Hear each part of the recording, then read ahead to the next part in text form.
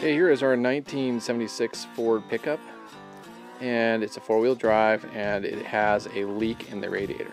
This is our farm truck, and it's a great old truck. If I can just show you right here.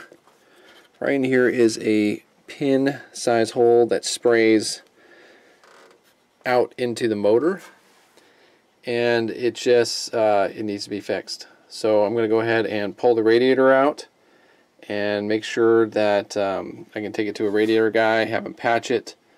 They used to do this all the time when I was younger. You just pull your radiator out, they go through it, clean it up, patch it, pressure check it.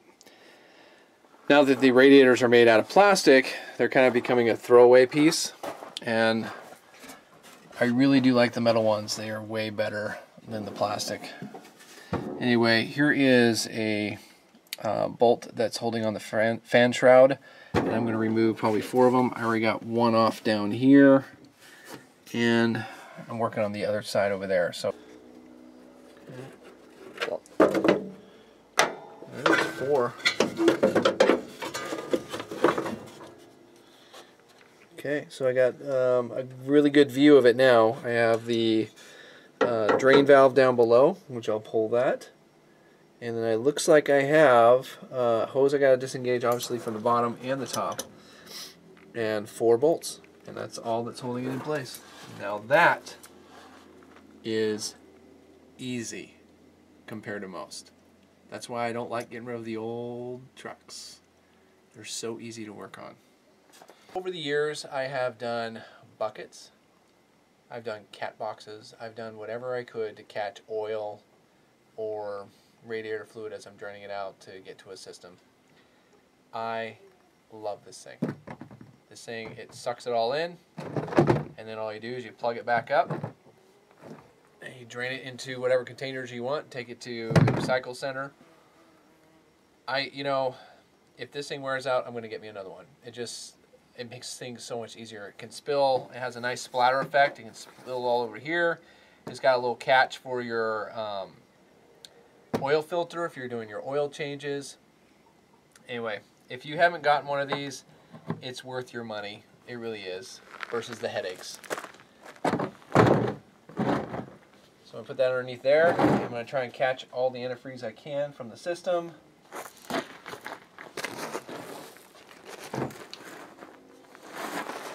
I think something's not right with this plug. Oh,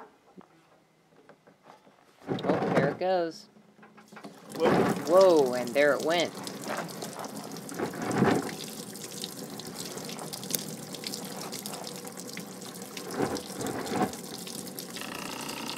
Okay, the bottom radiator hose is finally disconnected. Many times the fact that it hasn't been done for a long time, the hose clamp actually was frozen and broke. The bolt broke in half that was holding the hose clamp on.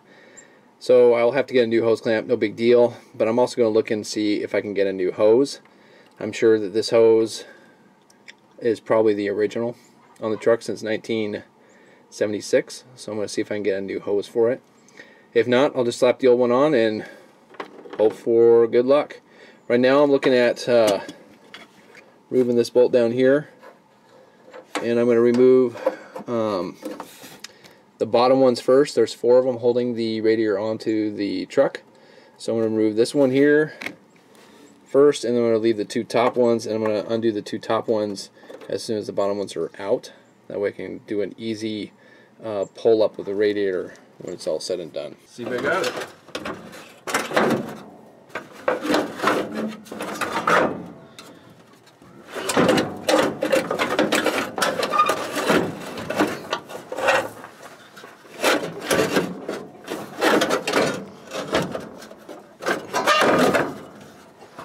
There we go. Fan shroud out of the way.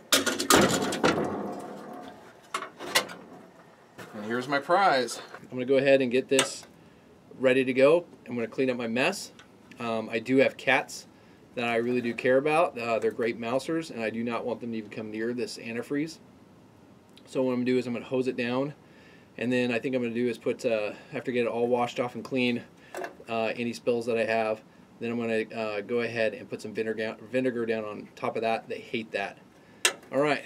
Solution to the fan shroud problem is that these screws here, we go right in the side, and it's just so loose. It doesn't fit. So what I've done is I got these machine bolts, and I just got a washer on each side, and I'm going to push the bolt through from the back side of the fan here, or the radiator here, and I'm just going to connect it on. Alright, so this is what I'm talking about up close. You got the 1 1/4 inch bolt with a flat washer on one side, and you got the flat washer and a half size nut as far as width goes on the other side, and I just tighten it as tight as I can go because this is just going to hold the fan shroud in place. And there's 4 of them that I had to put on here. Now,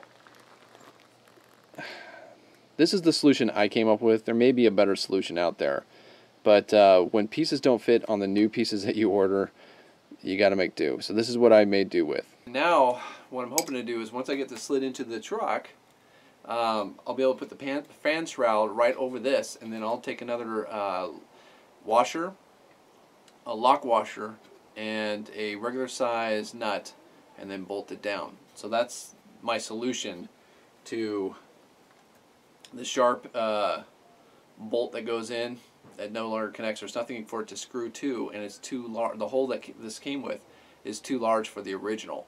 So whoever designed this didn't design it with that in mind. So you just got to figure out a new way to do things.